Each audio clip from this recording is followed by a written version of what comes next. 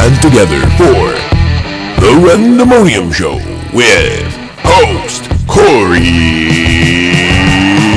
Dominic.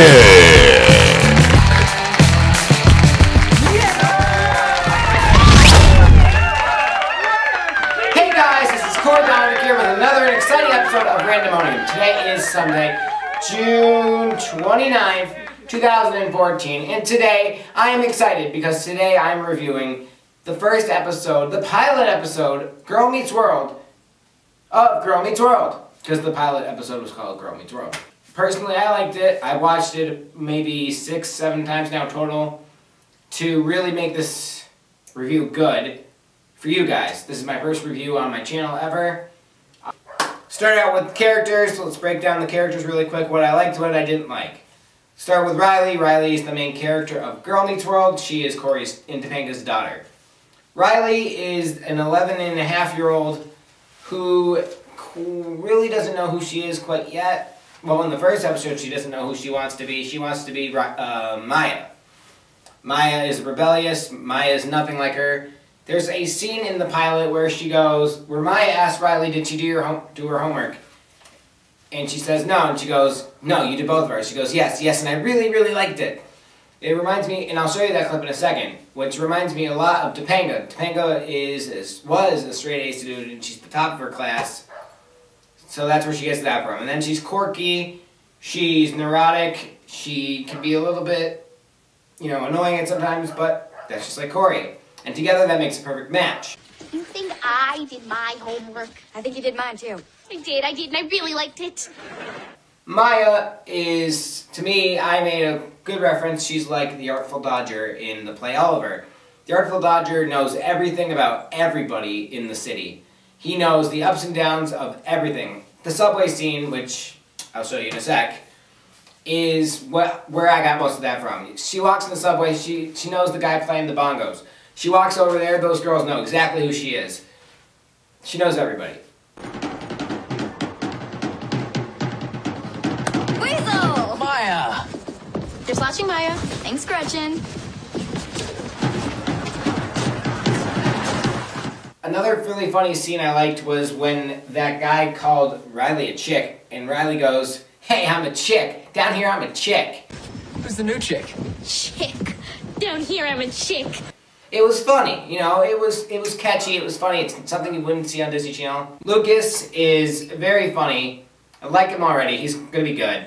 And I watched an interview, which I will put the link in the description.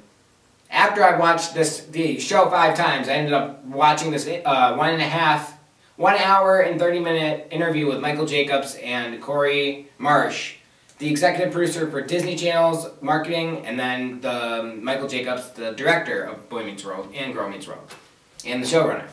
And he said that they asked him, is Lucas Fryer going to be the Topanga of this show? And he says, you'll never know. We're not doing the same show again. We're using it as a template, but we're not doing the same show again. And again, I will leave the link in the description where you can find that video. And if you have some time, watch it. Anyway, Lucas is funny because one of my favorite lines he has, which is hilarious by the way, is, because he's from Austin, Texas, which you'll find out if you watched it. He goes, hey, Texas isn't so different from down here. Look, there's a pony. Fargo goes, that's a rat. Hey, this isn't so different from Texas. Look, there's a pony. That's a rat. So funny. He's so optimistic. He's so genuine. He's so kind. There's really good scenes with him and Riley and Maya and Farkle. There's a scene where with this jacket and he goes, why didn't you stop her? Because it's not what I do anymore. It's not me, is what Riley says. Why didn't you stop your friend? Not what I do anymore. I said, all in all, it was funny. I had some good laughs while watching it. The only real problem I noticed was that they rushed the episode. You got to know the main character and her friends in 30 minutes. I asked a ton of people. I went onto Facebook, I went around, I asked a lot of my friends. I said, what did you guys think about the episode? And they said it was really rushed. I agree. Watching the interview, which I had stated a couple minutes ago, which I will leave the link in the description, like I said again, in the description, you can watch it. It will give you insights on the rest of the season. Of year 1, apparently, so there's going to be more. There will be more. Year 1, that yes, you get rushed into all the characters, but that way you don't build on characters for the next 3 or 4 episodes. You start right in with the heartbreaking stories. Because yes, there will be heartbreaking stories. Disney Channel now, not back then, like where they had a little bit more leeway. Now, they're giving Michael Jacobs a little bit more room to express what boy was and what girl can be. And so I'm really looking forward to it. I think it's a great show so far, with a little bit of character, you know. The supporting characters were great. Cory is not a main character quite yet, but he will be a recurring character.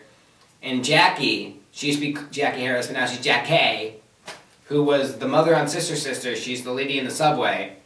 And speaking of the subway, which I'll talk about in a minute, she'll be on again, and apparently she has her own episode, which is about her. So if you don't know what I'm talking about, please watch the interview, which is again in the link in the description. Now, I was watching Boy Meets World the other day on the many reruns it has, and it was the New Year's Eve episode where they take the subway. And there's the scene where Cory and Sean are in the subway and they go, "Why don't I feel like I'm being watched?" And they turn around and it's a Feeney poster and it says, "Stay in school." Now, if you noticed in this episode, the pilot episode, there's a lot of posters of Mr. Feeney saying, "Stay in school," and then obviously you see the ghost, or the image of Mr. Feeney, and he says, "Well done, Mr. Matthews." You know, that. So I found this picture online, and here it is. So if I have said anything in this review, I've said it's well written. It's the same people that made Boy Meets World with a new generation. Like I said, it's in the interview, it's in the link in the description. They'll go over it a lot more in depth of what I'm talking about. But I'm basically summarizing the interview. So keep your hopes up and never stop believing, because Girl Meets World will be better as it keeps progressing.